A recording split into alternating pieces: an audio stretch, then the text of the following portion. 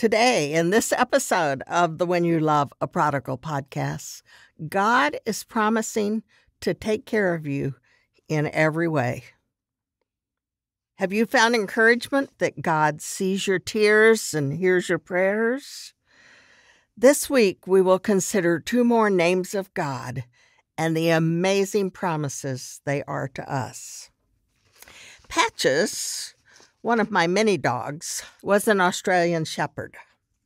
She was beautiful and so much fun, and truly a shepherd. She was always trying to get us to go where she wanted us to go. She would even approach a complete stranger, take his wrist in her mouth, and try to lead him. This frightened a few people.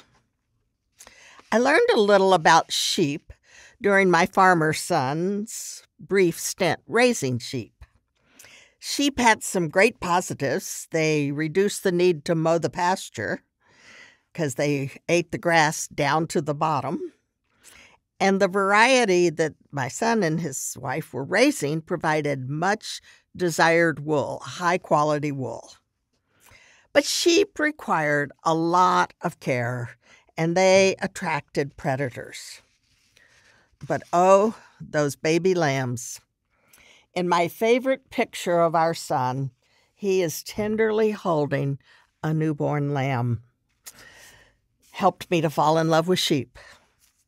Shepherds, which is a contraction of sheep herders, have responsibilities to protect, supervise, care for, and discipline their sheep. It is no wonder that God calls himself Jehovah Rohi, or shepherd. We, his people, his sheep, need lots of protection, supervision, care, and discipline. Listen as I read through the most popular psalm of all time. You know, the 23rd Psalm. The Lord is my shepherd, Jehovah Rohi. I lack nothing. Does that just astound you? That the psalmist can say, I lack nothing because the shepherd is providing everything that I need? True for you and me, too.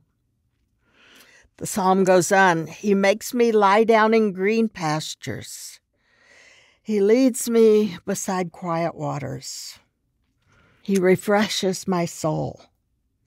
He guides me along the right paths for his name's sake. Sounds good, doesn't it? In the midst of a wilderness journey.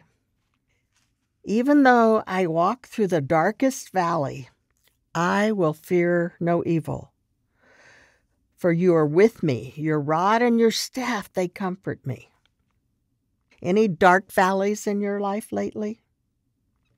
Any fear of impending evil? Says, you're with me. I can walk through that valley. Says, you prepare a table before me in the presence of my enemies. You anoint my head with oil. My cup overflows. Well, most of us don't want to sit down with our enemies. Certainly the major enemy is the evil one, but our loved prodigal can be an enemy sometimes too. Says, I'm there. I'm going to get you ready for this banquet, and I'm going to fill your cup up so that it's overflowing. Surely your goodness and mercy, or some versions say goodness and love, will follow me all the days of my life, and I will dwell in the house of the Lord forever. What an incredible picture of what our God, our shepherd, does for us. There are books written to help us comprehend all that God is promising us. Goodness and mercy forever. And then the Lord Jesus amplifies it. He says, I am the good shepherd. The good shepherd lays down his life for the sheep. Now that's a promise. He already did it. He laid down his life for you and me, and for our prodigals. Then Jesus continues, my sheep listen to my voice. I know them, and they follow me. I give them eternal life, and they shall never perish. And then one of my very favorite promises, he says, no one can snatch them out of my hand. How much are you sure that the crowd that our prodigal's running with, or the addictions, or the choices that he's making, will snatch them out of the hands of the Lord? They may try to escape, but he says, I'm the good shepherd. I'm holding on. I've held on to that promise so many times as I have prayed for my prodigal and for your prodigal. No one will snatch them out of my hand, he says. But wait, there's another name and another promise that God gives us. When our drunk son yelled obscenities at me in the front yard in the middle of the night, turmoil just welled up in me. When the hospital called to say that our son had been in an accident, a serious accident, worry overwhelmed me till I knew how he was. When he disappeared for 3 days, fear engulfed me. Confusion, turmoil, conflict, worry, fear, every one of us experiences these in our day-to-day lives. But when you love a prodigal, these become often a way of life. I am a fan of peace. I don't care for noise and chaos, and especially not for conflict. I am a confirmed conflict avoider. So I am grateful that God has named himself Peace. In the book of Judges, we learn of Gideon, who was no stranger to chaos and conflict. The Midianites, very large and powerful group of people, totally oppressed and impoverished the Israelites. God's people lived in constant fear of them. Then an angel of the Lord appeared to Gideon, a youth in a very insignificant family, and called him a mighty warrior. Did Gideon laugh? And then the angel gave Gideon this unimaginable assignment. You will rescue Israel.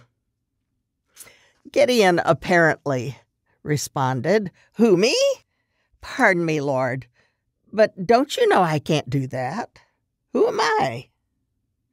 After much conversation, the Lord gave him a sign to assure him that he could and would do it, rescue Israel. But Gideon was still afraid. And God said, Peace, do not be afraid.